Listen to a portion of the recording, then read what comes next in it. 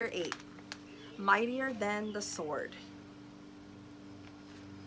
2 days later, the photographer came to take class pictures. The 5th grade picture would be taken last, right after lunch. That gave Nick and his secret agents plenty of time, and they whispered something into the ear of every 5th grader. All the individual pictures had been taken, and finally it was time for the group picture. Everyone was lined up on the auditorium stage. Everyone's hair looked great, and everyone was smiling. But when the photographer said, "Say cheese," no one did. Instead, every kid said, "Frindle!" And they held one up for the camera to see. The photographer was out of film, so that shot was the only 5th grade group picture he took. 6, clearly they weren't living in the digital world that we're living in. 6 of the 5th grade teachers were not pleased, and Mrs. Granger was furious. No one had really wanted to make the teachers mad. It was just fun. It also got all the kids in the school talking about the new word, and when people pick up a new word, they say it all the time. The kids at Lincoln Elementary School liked Nick's new word a lot, but not Mrs. Granger. The day after the class picture, she made an announcement to each of her classes, and she posted a notice on the main bulletin board by the office. Anyone who is heard using the word Frindle instead of the word pen will stay after school and write this sentence 100 times. I am writing this punishment with a pen. Mrs. Granger. But that just made everyone want to use Nick's new word even more. Staying after school with the lone Granger became a badge of honor. There were kids in her classroom every day after school. It went on for like a couple of weeks. Went on for like this for a couple of weeks. One day near the end of 7th period, Mrs. Granger asked Nick to come talk to her after school. "This is not detention, Nicholas. I just want to talk." Nick was excited. It was kind of like a conference during a war. One side waves a white flag and the generals come out and talk. General Nicholas Allen. Nick liked the sound of that. He stuck his head in Mrs. Granger's doorway after school. "You wanted to talk with me?" "Yes, Nicholas. Please come in and sit down."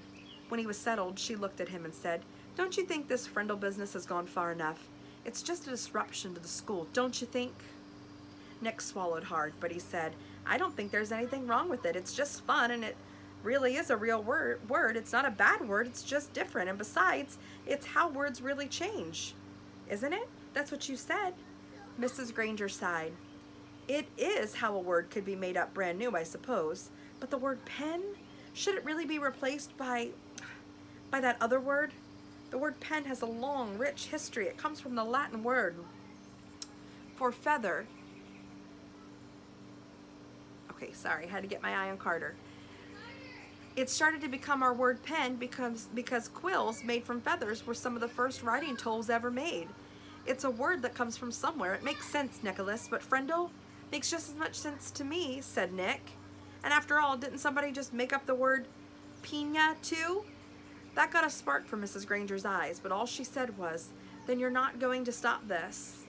And Nick looked right in her eyes and said, "Well, me and I mean, a bunch of my friends and I took an oath about using the word.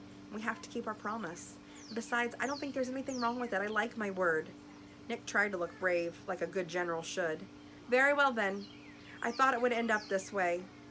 Mrs. Granger pulled a fat white envelope from her desk drawer and held it up. "This is a letter I have written to you, Nicholas."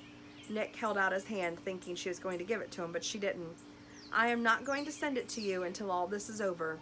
I want you to sign your name and put today's date across the back of the envelope. And when you read it, whenever that may be, you will know it's the same letter and that I have not made any changes to it." "This is weird," Nick said to himself. But to Mrs. Granger, he said, "Sure." And he signed his name in his best cursive and put the date under it. Then Mrs. Granger stood up abruptly and said, "That's all for today, Nicholas. And may the best word win." There was a frown on her face, but her eyes were different, almost happy. Nick was halfway down the hall before it hit him. She likes this war, and she wants to win really bad.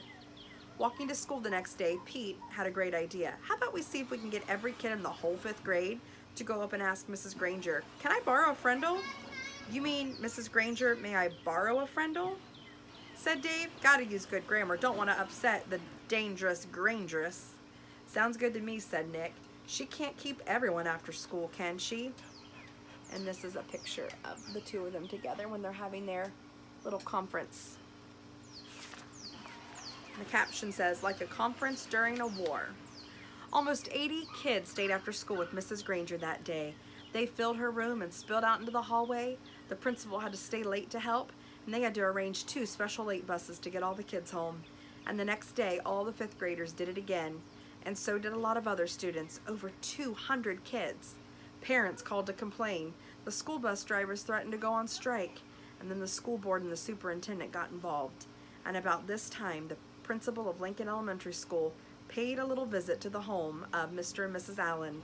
She wanted to talk to them about their son, the one in 5th grade, the one named Nick.